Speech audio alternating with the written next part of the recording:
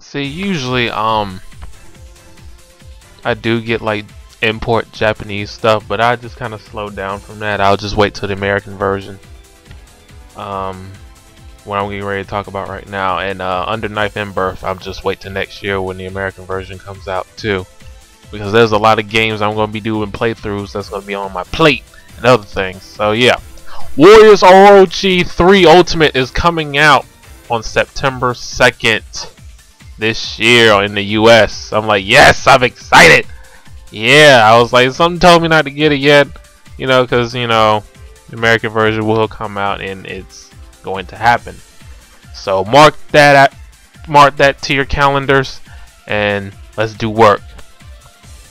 I like the trailer, like I've seen so far. I like what I'm seeing. Link in the description below if you haven't seen it. But yeah, they adding dual mode. I see. Okay. Now, another thing, Arc System Works games. Persona 4 Arena 2 or Persona 4 Ultimax. DLC characters, rumors has it that Margaret will be in this game. People were saying that she might be a clone of her sister Elizabeth, or how she fights. I don't know about all that, but we'll see about that.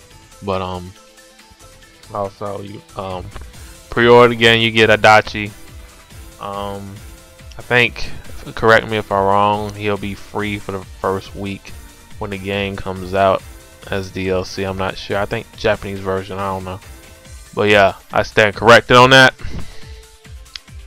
Also, yeah, I think that's about it. Yeah, that's about it.